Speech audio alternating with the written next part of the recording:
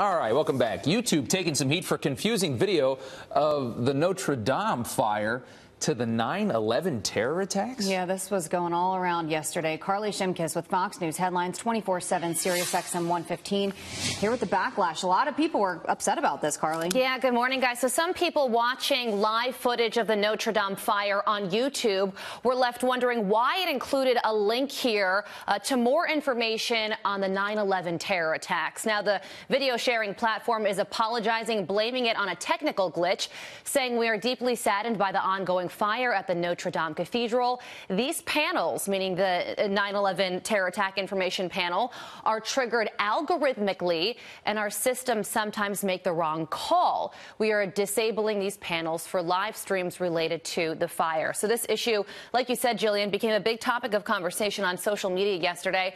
Michael saying, I imagine they have video recognition software that simply isn't very good. Another Twitter user chiming in saying, as if we didn't need another example of what society is up against. Algorithms, anonymous people on Twitter both hinder the truth. So they did face a lot of backlash for this and have since apologized. Yeah, it just seems like a lot of these online sites have a hard time when there's big things going on. Yeah, especially things that are coming in live. Absolutely, Yeah. Big issue. All right, so let's talk about limiting social media. That's right. So she once gave a lesson to other lawmakers about how to post an effective tweet, but now social media star Alexandria Ocasio-Cortez says she is going to be limiting her use of social media. Take a listen.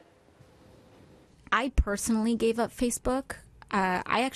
Which was kind of a big deal because I started my campaign on Facebook, and Facebook was my primary digital organizing tool. I actually think that social media poses a public health risk to everybody.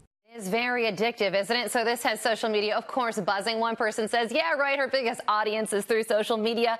Another Twitter user says, let's see how long she stays off. And lastly, one tweet coming in saying, without social media, where would she be? Ocasio-Cortez says she's going to try and stay off Twitter on the weekends. She has about 4 million Twitter followers, so quite the following there. Interesting. Don't blame her for getting off Facebook. Yeah, I totally agree. I do. Satan's lair. All right, let's talk about El Tigre.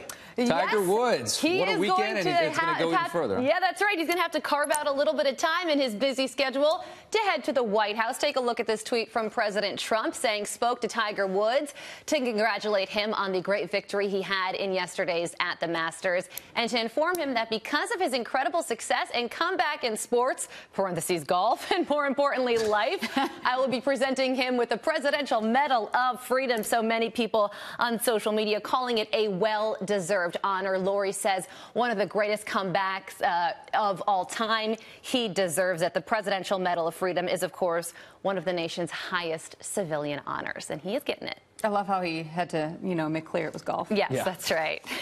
Contrary to popular belief, Tiger Woods is not a football player. He's not. That's right. All right, Carly, thanks so much.